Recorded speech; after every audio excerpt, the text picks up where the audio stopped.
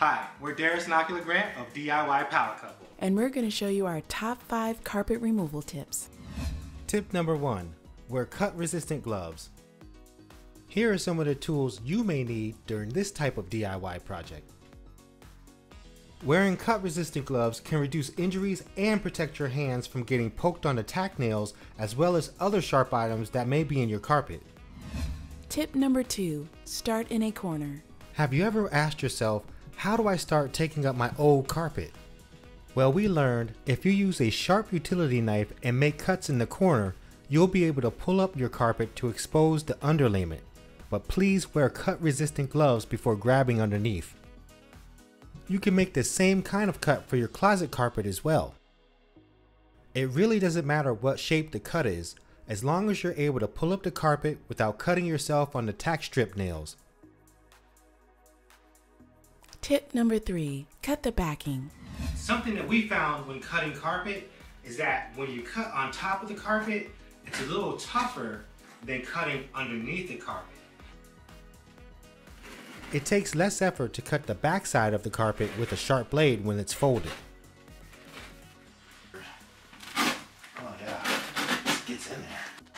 Cutting the carpet fibers from the back with one hand while separating the top piece with the other is one technique that can work for you. When you cut the underside, you're cutting the strongest part of the carpet and making it easier to handle.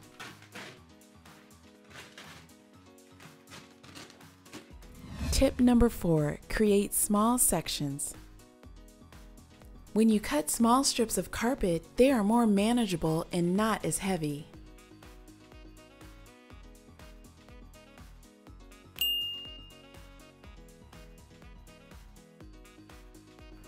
Tightly rolling the sections will keep them from slipping apart, and it gives you more room in your workspace. This tip is especially useful when you have carpet to remove in the closet.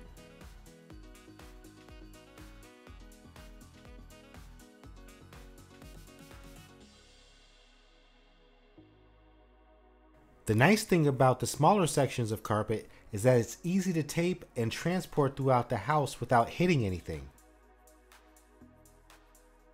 And the smaller sections fit right into the dumpster. Hey guys, click the link in the description to see the full carpet removal video. Small carpet sections like this are ready to pick up and put in trash bags, making it easier for disposal. Hey guys, this is a bonus tip.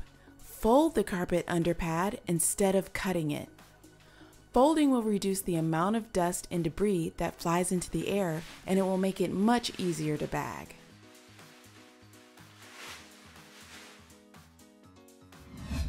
Tip number 5. Remove the tack strip at an angle. Once you figure out that the flat side of the pry bar should be on the ground, you can then hit the top part with your hammer. Tapping into the tack strip at an angle will reduce the amount of cement you pull up or how many gouges you make in your wood floor.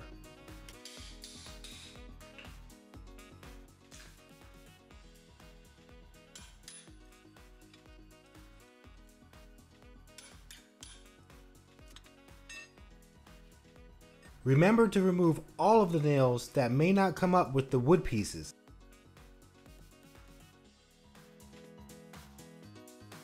Check out what we did after we removed our carpet. We hope that these top 5 carpet removal tips help you with your next DIY home improvement project. Click the links in the description for more DIY videos. Thanks for watching, and we'll see you in the next video.